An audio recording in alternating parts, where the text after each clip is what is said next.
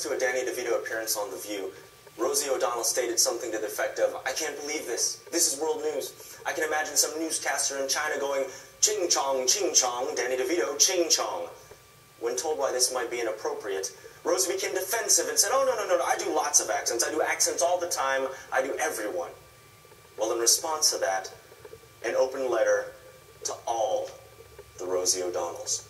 See, I don't want to be politically correct. I just want to be helpful. So there's no need to become defensive, Rosie. Ignorance is not a crime. And believe me, when it comes to accents, you are ignorant. Because ching chong is not an accent. Ching chong is a racist interpretation of a language often associated with being buried alive in a mine shaft or other such hate crime fun.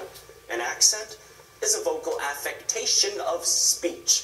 You see, there's this thing, it's called a dictionary. It tells you the meanings of words. Don't you know English? I thought from the way you looked that you did. Or perhaps you meant to say you do lots of impressions of languages. Well, in that case, ching chong is a terrible impression. I thought you were famous because you were good at what you do. I mean, I don't even speak Chinese, and I could do a better impression than that.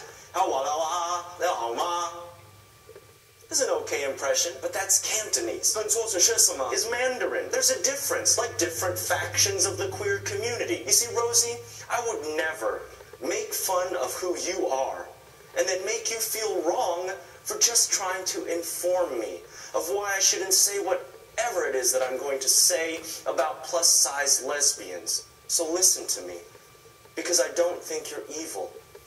I don't care if you're mean.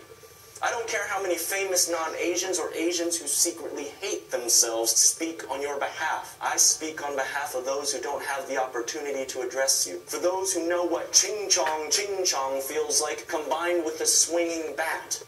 Learn from this, Rosie. Apologize, darling. Tap into the humanity I know that you possess, or at least realize that one day you're going to have to deal with this directly, and it's not going to be in the sheltered yes men environment of a talk show.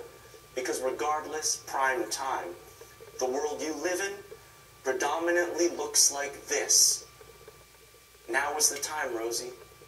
We all make mistakes. There's always room for forgiveness.